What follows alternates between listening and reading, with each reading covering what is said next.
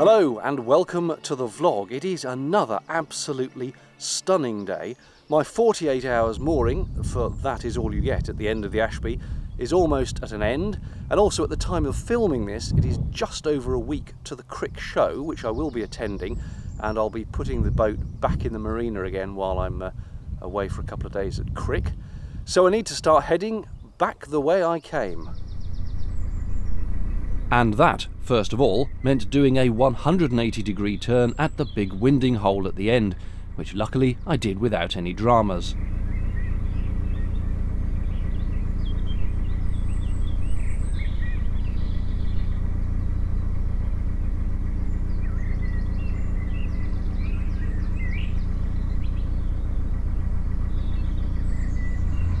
Then, with the sun beaming down gloriously once more, it was another chance to travel this most amazingly green stretch of canal.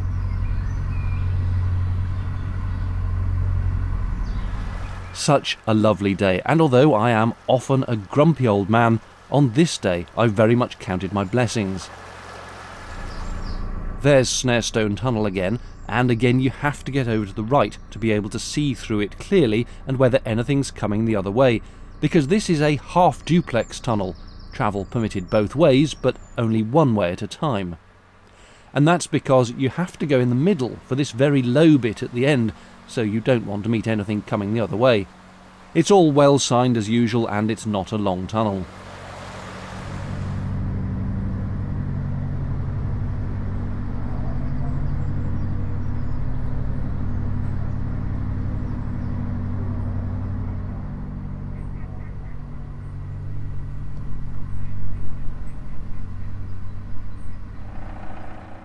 Just on the south side is this nice spot, which if I hadn't just set off I'd have moored at for a bit.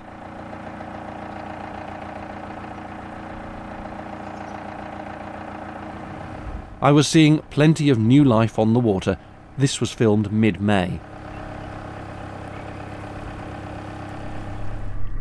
For people who said, why can't we hear the engine noise anymore? It's because I've got a new stereo sound recorder up front, and this really is a much more accurate recording of how it sounds if you're sitting in the bow.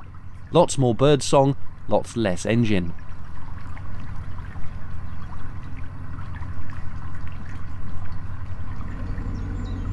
Who knew Belinda Carlisle was a canal boater, eh? She must have been here.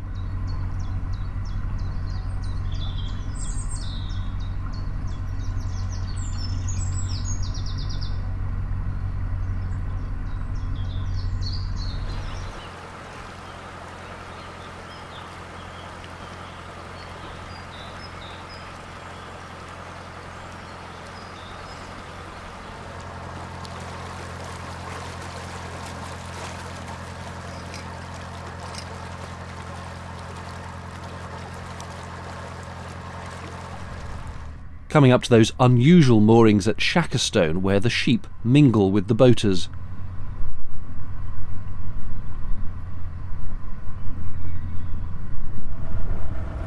But before we see them, more new babies.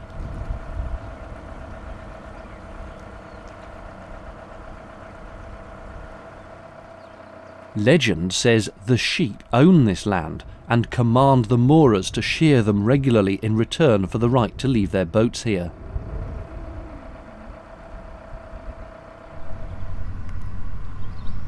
It's at times like this I wish I was sitting in the bow with someone else driving, so I could sip on a cold drink, relax, and attain a state of zen.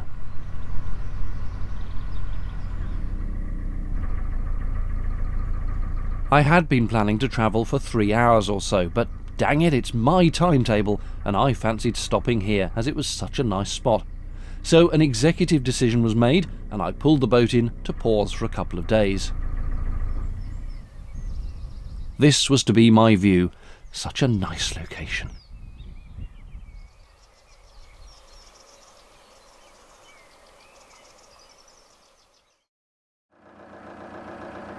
A few days later and I was off again, past this very interesting boat which appears to have a cabin top entirely made of wood. That's unusual, as narrowboats are normally steel. I think the hull here is metal, but above the gunwales it's all wood. And what's more, it seems like this was once an unpowered butty by the looks of that tiller, now presumably converted with an engine.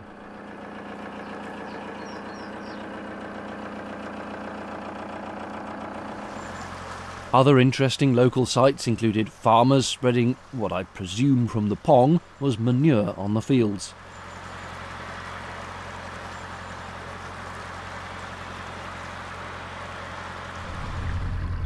It was a shame the sun had disappeared, mind you.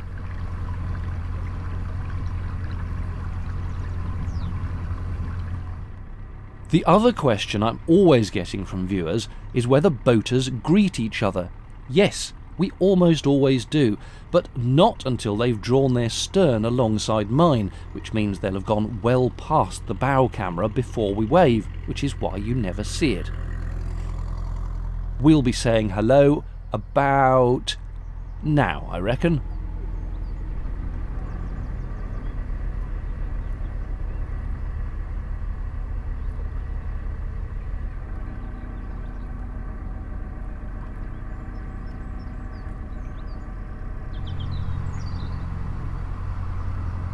Look at all this crud in the water.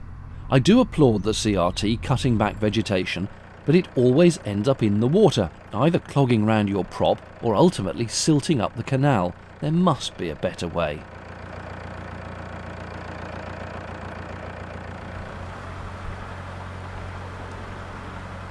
Yes, the sun had definitely disappeared by this point. But it wasn't raining, and just here I had the absolute pleasure, by luck more than judgment, of hearing this. It's the Battlefield Line Heritage steam train running alongside the canal, which I just managed to get a shot of.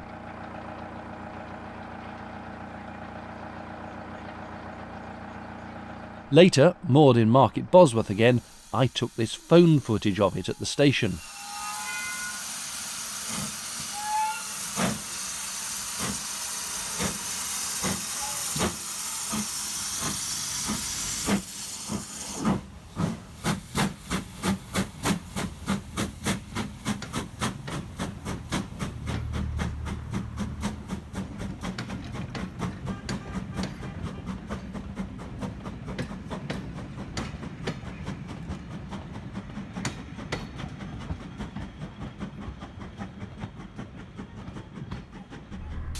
You may recognise this spot from the trip up. It's Market Bosworth, and whereas before I moored on the south side, this time I wanted to squeeze in here. That's if I could find a spot, so slowly past these boats looking for a gap. And as luck would have it, just before the bit where you have to pay the marina an overnight charge, there was a lovely space. Though be warned, some of the Armco had metal bolts sticking out which would scratch your paintwork, so I went past those.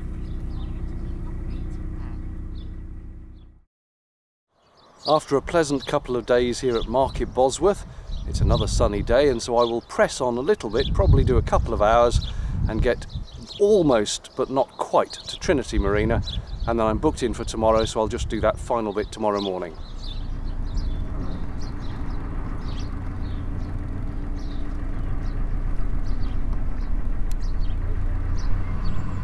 When I came along this bit on the way up, it was chucking with rain. This time it was lovely.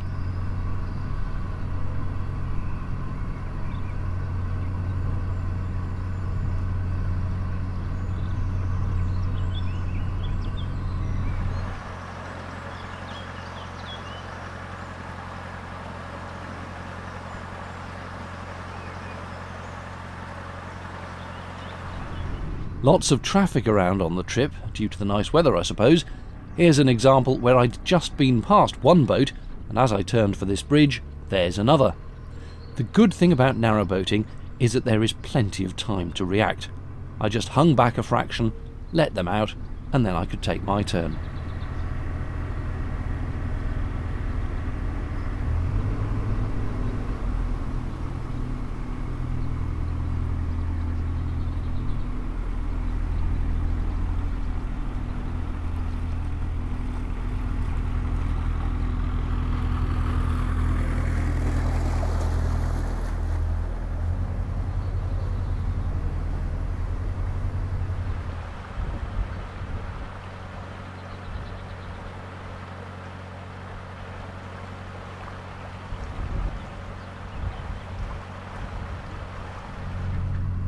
Today's video is clearly all about wood, because this Armco is unusual in having wooden beams along the edge of the metalwork instead of the aluminium ones that are more often used.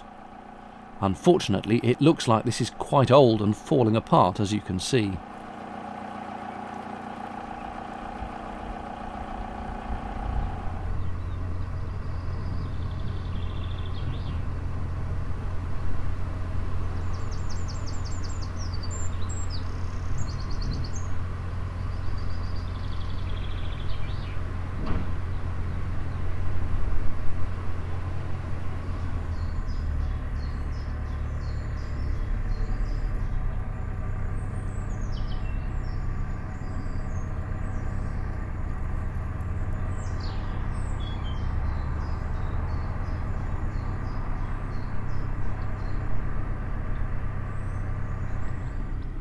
I don't know if it's obvious from the footage, but the shallowness of this canal was apparent here, because as I pulled over slightly to give this other boat some space, I felt the bottom of the boat rubbing on the silt, and in fact listing to the left as I went along.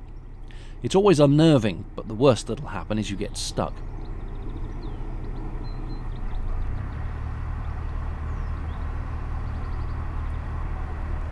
Up ahead is Sutton Wharf, just where the canal widens before that bridge. And on the left here you can see the 48-hour visitor moorings which I decided to stop at. Amazingly, there was no one here, although it got busier later. It is an absolutely lovely place, and if I could buy this patch of land outright and have it as my mooring, I jolly well would. You're out of the way of passing boats. There's water and toilet disposal at the wharf, and fields on either side. I wish I could have stayed longer than 2 days.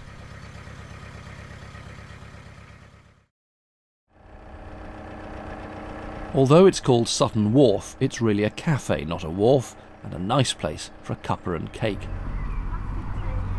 Go under the bridge heading south, and there's a long line of Canal and River Trust moorings, which are almost as nice as the visitor moorings I just stopped at. So if ever one of these comes up, I might seriously be tempted.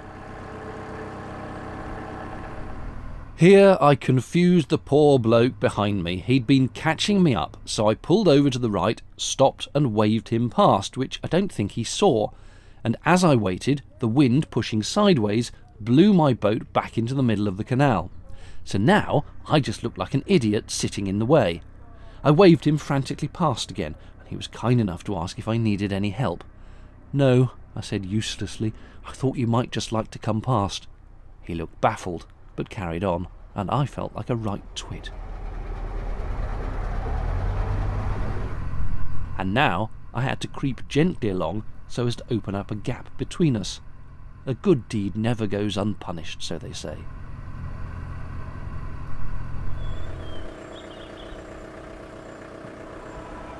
That is one heck of a solid tunnel lamp quadrupod. See, on the left of this bridge there's a little box halfway up. It's a bat box, I think, some kind of wildlife conservation thing.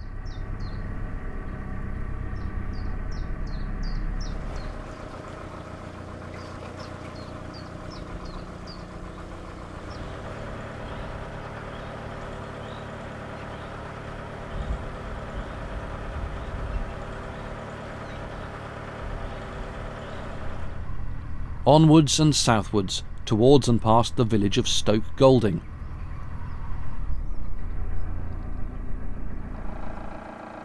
I think that's the spire of the St Margaret of Antioch church.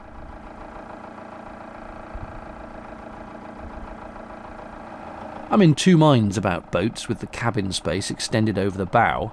Great extra space inside, a lovely forward bedroom perhaps, but you do lose the well deck. Tricky. Hey, there's the boat with the smiley face on its back again.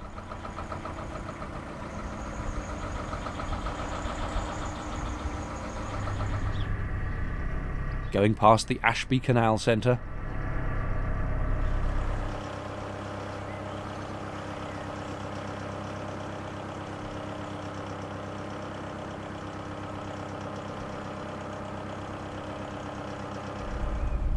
and here I've just gone under Bridge 23, where that well-renowned canalside farm shop is based. This time round I thought I'd make a quick stop. It wasn't the sunniest day, but I fancied an ice cream. You can't really miss the shop if you stop here. It's over in those buildings. Apparently though, I was there on the wrong day. Fridays are best, when it's rammed with fresh produce. This was merely a small selection. Being cheap, I ended up with a Magnum knockoff, which actually tasted perfectly nice. Off again on the final short stretch to Hinckley and Trinity Marina, where I'd stop while going to the Crick Show. But coming along here I became aware of an odd-looking boat, not a narrowboat, catching me up fast. Stick some blue lights on that and you'd think the cops had caught up with me. Not quite, but close. It's the Canal and River Trust doing a depth survey. I told them I could save them all the bother because the entire canal is very, very shallow and needs dredging full stop. They came past and agreed it's not very deep. Yeah, we can see that on the thing, yeah. It's been shallow the whole way down.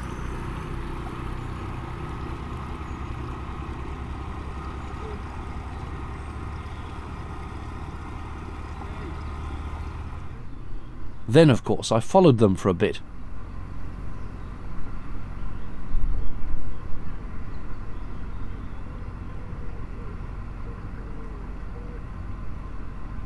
The sun was out again. This was a lovely bit of cruising.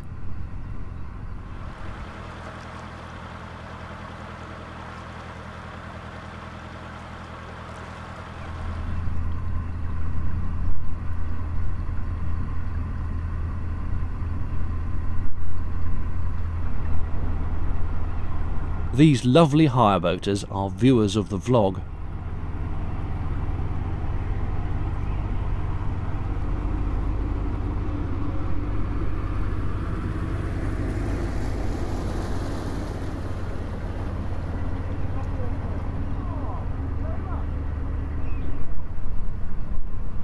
Just outside Hinckley at this point, and this is where I moored before.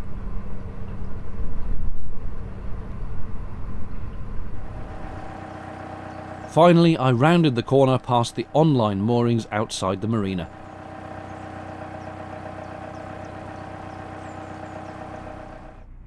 And went into exactly the same berth as I'd been on the last time.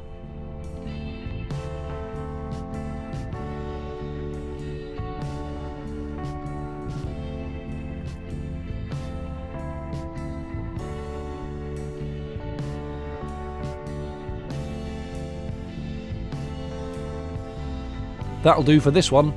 Cheerio.